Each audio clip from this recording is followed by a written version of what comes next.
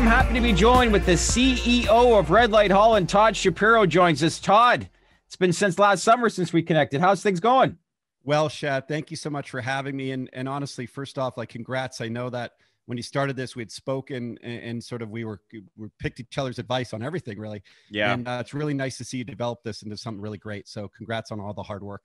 Yeah, I appreciate it. And likewise, it seems like, as the industry starts to expand a little bit more, we've had a little bit of a downtime the last couple of months for the overall industry. But for the most part, I always like to ask this question to a lot of CEOs.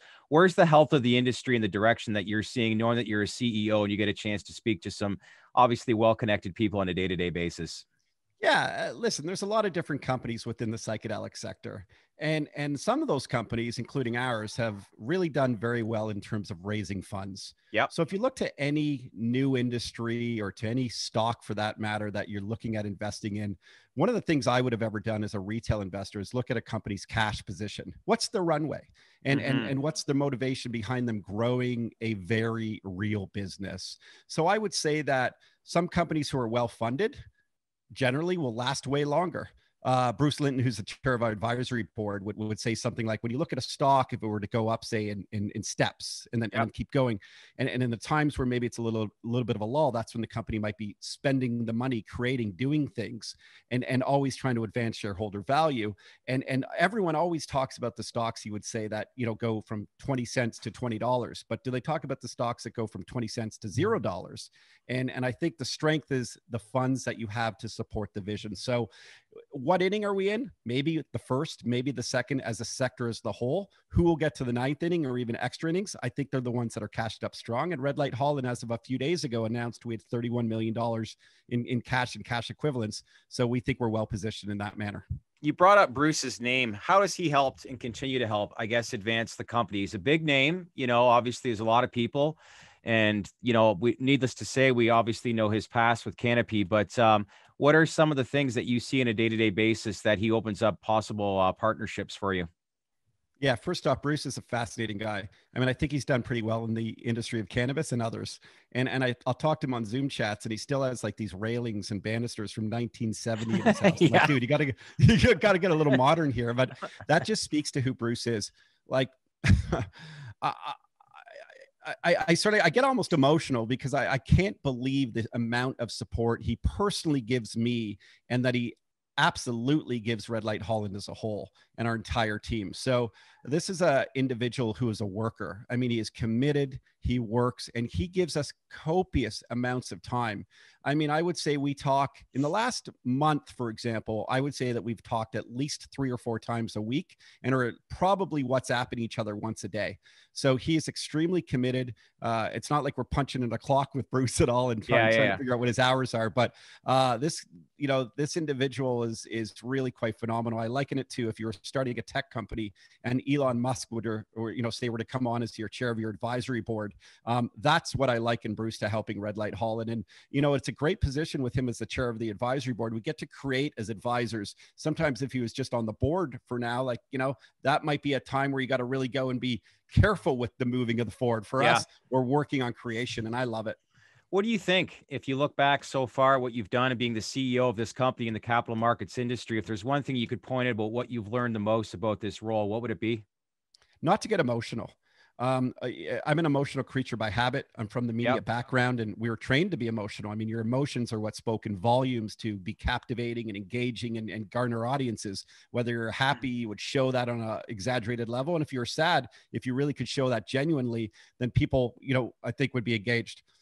So what I would say there, Shad, is that when you're the CEO of a publicly traded company, and a rookie CEO for that matter, a lot of people don't realize what goes into behind the scenes, anything from continuous disclosure to updated MD&As to, dealing with audits, to dealing with your legal teams. So dealing with regulatory bodies in this kind of very interesting progressive space that Red Light Holland is involved in, the psychedelic sector, of course, but the legal recreational side of the psychedelic sector, where we're dealing with consumer goods products and working so carefully with government bodies and stuff. So, and then you see a stock price go up and down at times, and Yeah. the Yeah. day to day doesn't change. So we're have this vision, and we're going directly towards getting it. And I'd like to say that after now a year in, I think the best part and the best thing I've learned is really not to get emotional and just to focus on the plan, and hopefully everything follows suit. Well said. Want to get into the business fundamentals. You recently announced your iMicrodose truffle packs are now available. 144% more point. I got to understand what's the difference between 140 and 144, but still it's an accurate number. But the distribution in the Netherlands, as previously announced. So walk me through how sales are growing and how sales, continue to develop, I would say, in that landscape. Yeah, without a doubt. So when we started this company just over a year ago, and we got public about, I guess, 8-9 months ago, we hadn't ever really produced a product within the psychedelic sector. So we carefully but very quickly and efficiently started a farm. We started growing magic truffles. We learned how to package them, how to harvest them first, package them, and then distribute them. And distributing takes some time. You got to form relationships. You got to get into the smart shops where you could do so in the Netherlands. And we wanted to brand it very well. I'm a brander by trade. And we did. We branded it out of the gate extraordinarily well. One of the things with COVID is we go, well, it's harder to get door to door. It's harder to get FaceTime with the shop owners. It's harder to get shelf space. So we decided to go and buy a distribution company. And we thought that was a brilliant strategic move for us. And you say a number like 144% more. Right. Well, it took us, I guess, a few months to get into 9 shops. And with only a few weeks of acquiring SR Wholesale, which, by the way, is vastly into revenues. I mean, I think they were close to 3 million equivalent of Canadian dollars in revenues last year. And this is a business that's been thriving for years now, is they have all the relationships. So we went with our team in the Netherlands, and now we've gotten to 13 more stores. So that's accurately 144% more. And yes, it takes time to get the product familiar with customers that walk into those stores. But again, we branded it well. We're selling it like a microdose, which many people don't. So in a way, it's a new way of selling magic truffles. Many haven't really ever consumed it that way. And we'd like to think that this brand exposure, the store exposure, getting into new stores and knocking these stores down much easier with our relationships from SR Wholesale, that we'll see a big advancement, not only in brand exposure and displacement on shelves, but also potential sales. Do you see growth opportunities on the e-commerce side as well? Like, how does it work in the Netherlands for people in a legal regulatory framework? Can they buy stuff like that online? Totally. If you go to imicrodose.nl right now, you can buy our microdose packs if you're 18 plus in the Netherlands. You can't buy them outside of the Netherlands. And yeah, there is definitely a marketing strategy that will go into our online sales. I mean, truth be told, we wanted to make sure that we could grow properly, that we could harvest properly, and that we could package and then distribute properly, and now ship properly. So it takes time, right? So you don't want to just go and invest, call it $100,000 in the marketing if you don't think the fulfillment is a perfect operating machine. And right now we feel that it's much smoother than it would have been had we jumped out of the gate. So I think you'll see Red Light Holland being a little bit more aggressive with their marketing for the purpose of increased sales. And that's what we're looking towards doing. And listen, with COVID, it also helps getting product right to people's doors. And we're going to be a lot of fun. We're from the radio background, Shad and I. So, you think of radio promotions. You made more money than I did, though. Well, listen, a lot of it's luck and timing and a lot of things in life. I don't know if it's necessarily talent. I had a good run for sure, but it wasn't a passion of mine. This is a passion of mine. But the idea of creation, marketing, and having fun. Listen, we're in the psychedelic, psilocybin, magic truffle, magic mushroom business. It's phenomenal for me to be here. And I can't wait to work with our team to have these fun promotional campaigns going out to help drive back to revenues and increase sales. Well, you understand, obviously, branding, social influencing, big names.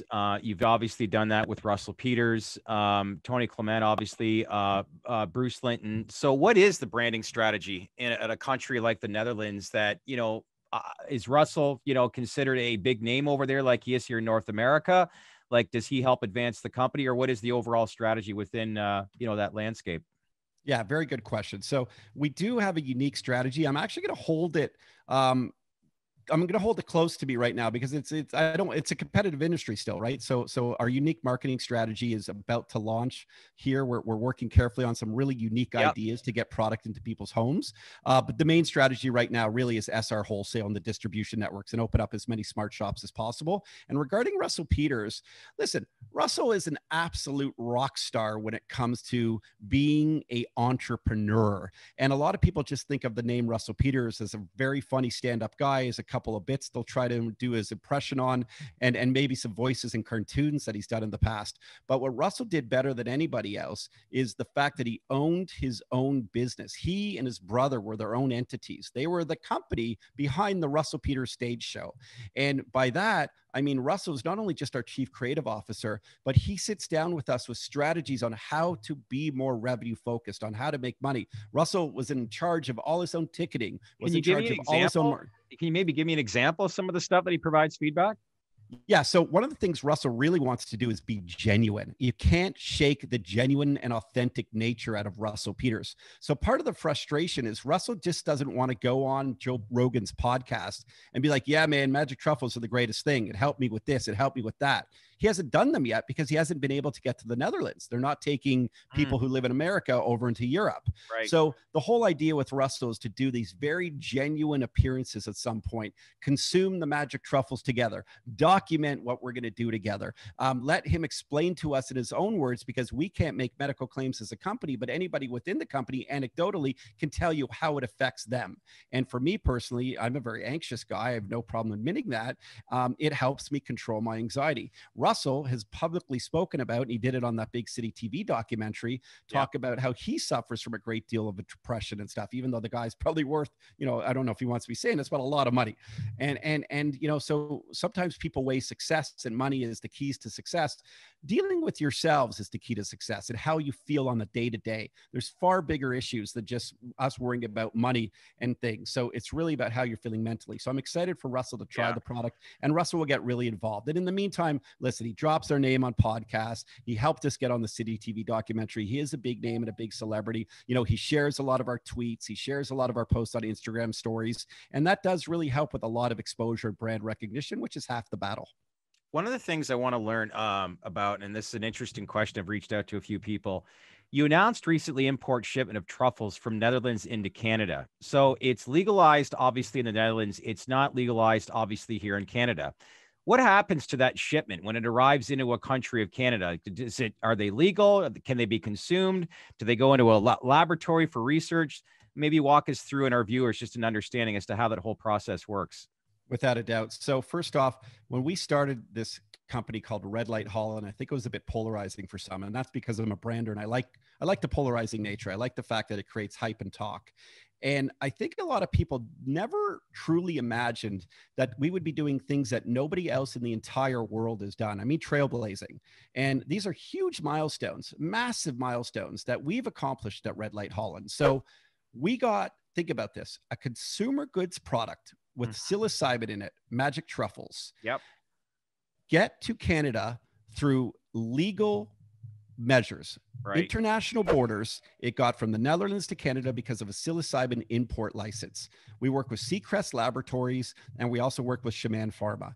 So how does this work? Well, it works very carefully, working within the governments, applying for the proper permits, etc. But it also works because we want to show the market that this company is very serious about potential expanding markets. So to answer your question, right now, no, this can't be used for sale, that it's in Canada. But what it can be done is tested within Seacrest Laboratories. We can look for certain compounds within it. We can maybe look to the government to say, hey, we've gotten this batch in there. Can we potentially get bigger batches into Canada? And of course, Shad, I'd be lying if I wouldn't tell you that we're trying to show everyone that we're using these very careful corporate governance combined with regulatory frameworks and the authorities to show that we can do this legally, while so many other companies, and it kind of pisses me off, to be honest, just don't care for the law. You're seeing a lot of illegal sales of microdose packs all across Canada. You're seeing people post them on their Instagrams. You're seeing Instagram accounts from companies that, quite frankly, I think are selling a bunch of them, and they're doing it illegally. And what happened with cannabis? Well, the companies that were doing it illegally, as they went into a legal framework of cannabis, they got shut down. They got the cement blocks put in front of their dispensaries. You see that happening again in this framework, in this industry? Yeah.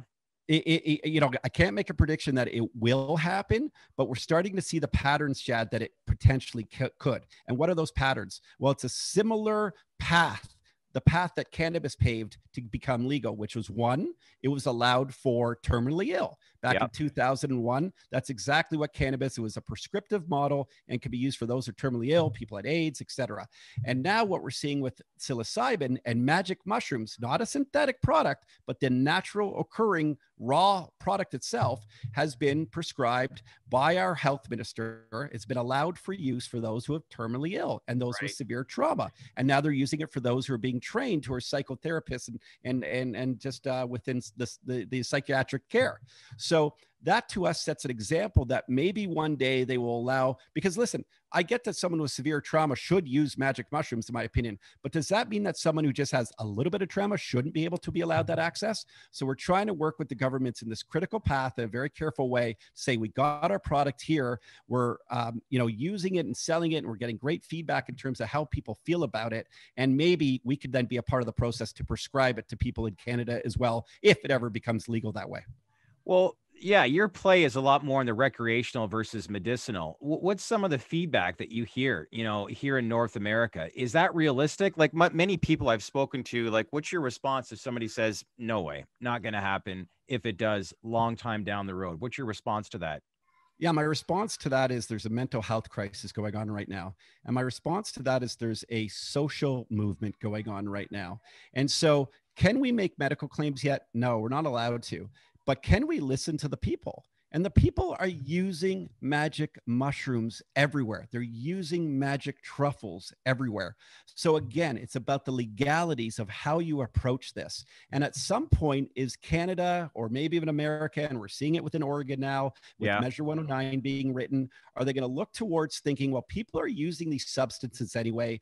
Do not group drugs. You can't group a magic mushroom with cannabis. You can't group a magic truffle with heroin. Don't say that all drugs have these similar properties, because they don't. And what the science is showing, and the people doing the hard legwork, by the way, the big science plays, and of course, FDA breakthrough therapies, etc., within psilocybin, we're seeing so many positive results. So we think that coupled with the social movements will allow for a much more progressive government approach to potentially maybe not legalize it like we're seeing with cannabis, but potentially a prescriptive model where you would go in, get a doctor, prescribe you, call it the iMicrodose pack that then you would go pick up at a dispensary, or maybe your doctor would have it themselves. So you would pivot. That's maybe a more likely approach. So sorry to interrupt you, Shad, but you think like cannabis went medical first in Canada and then legal recreationally. In a way, it's just a bit backwards because we're working within a legal framework in the Netherlands that's legal and recreational now, but it doesn't mean that that's the path for it to get to the market. Maybe it's more of that medical side. So almost recreational first and then medical second. Well, the requirements that are going to be needed if you pivot from a medicinal side would be research. So where does that leave you if you're focusing a lot on recreational and, the data that obviously needs to be provided with government officials when it comes to a lot of the research? Yeah, so that you might have seen that I announced, I guess it was a couple of months ago already, that we were looking to set up shop in St. Vincent and the Grenadines. Okay. And we were working with a company called Mira Life Sciences, who have one of these psychedelic licenses with a very progressive government for research and development centers. So I spent a significant amount of time in St. Vincent recently. I only left because of the volcano, quite frankly. And maybe this is a good time for me just to touch on that for a moment, because it's a very tough time in St. Vincent, and they are focused on recovery and rebuild. It's a very strong nation of beautiful, hardworking people, very intelligent, and just very kind and friendly. So the government's doing a phenomenal job on rebuilding St. Vincent. We've set up the St. Vincent SVG Strong campaign. We launched it earlier on Friday. And the key to that campaign is helping with the rebuild. And Red Light Holland is really getting a big way behind that. And we'd love for people to go to www.svg strong.org to see how you could donate. And we have like all these government sureties of where the money's going and letters of recommendation. It's not one of these like, you know, it's a very trustworthy, great charity. And we're excited about that. Because to be honest, I'm very skeptical about charities. I had to put my foot down that I knew where every dollar was going, and we do. And back to the business side of it, it delayed some of the talks, some of the due diligence with Mirror Life Sciences. And of course, the government has to focus on creating the psychedelic industry with regs and policies. So that is still happening. I would say that the talks are productive. And getting back to your question that you asked me, this is a big part of our research and development strategy. So hopefully we can figure out a way to get, you know, maybe, you know, I got to be careful, obviously, on I don't want to mislead anybody, but, you know, the goal is and the intentions are to you know, have a research and development facility at some point. So investors can anticipate that ongoing talks will continue, obviously, once, you know, there's obviously more pressing issues right now. I think that's the safest way to put it. And with that being said, talks, believe it or not, are still going on, more through WhatsApp and more through email. Yeah. But I want to give the government some patience. The last thing I want to do is force their hand on this issue. Next month, Thai Life Sciences goes public. There's been a lot of speculation about this could really create another renaissance for the industry. What's your thoughts on it all? Yeah, I don't really care about our competitors that much. I'm focused on driving a business that's focused on revenues. A lot of these sort of science plays, I don't necessarily know are focused on current revenues or focused on long-term development and then long-term exit strategy to like a Johnson & Johnson and a big pharma company. So yeah, is it great? Yeah, it's amazing. The more attention, the better, I think. But again, the same way I would say don't group all drugs together. I don't think we necessarily need to group all psychedelic companies together in one sector. If it draws attention to us, that's phenomenal. With that being said, I plan on drawing attention to us just by the business that we're doing on hand. Well said. Listen, I know you're busy. Let's keep in touch. I like the new logo as well. Thanks, man. Okay, so merch is coming out like I literally think today or tomorrow. We've designed these really cool, like, listen, I'm a brander and people joke, oh, merch, hat company. Listen, there's a lot of money to be made on merch. So don't take that for granted. No, there isn't. And look at OVO, for example, who I'm wearing. I mean, Drake obviously crushes it with his music and you know, making money touring, but he makes a shit ton selling clothes as well. So never ignore the clothing, and it's a movement. Red Light Holland is the people's company. We stand for access now. We want to be of help and assistance without making the medical claim. We want to hear from you. You know, Shad, we never even got into the tech that we've developed from our digital care program app that is really unlike no others because it's got body predictive movement data within it. We have a digital counselor. We have a counselor through a telecounseling health program on that digital care app. We have virtual reality headsets when you go into smart shops that help you understand what psilocybin and microdosing is, meaning that if you're not comfortable with it, we actually recommend you not to buy the product. We're doing very, very, very awesome things in the science and innovation realm. And sorry for being long-winded, but I couldn't help but ignore that because we're very excited. And the Wisdom Truffle, I'll just leave it at this. Go to wisdomtruffle.com and wait till you see what we're going to come out with by the end of Q4, designed by Karim Rashid, where imagine the Shad, you're away from your family, your loved ones, and a lot of us are right now. They have a wisdom truffle, which is, think of like a cause-like figure, but with digital hardware within it.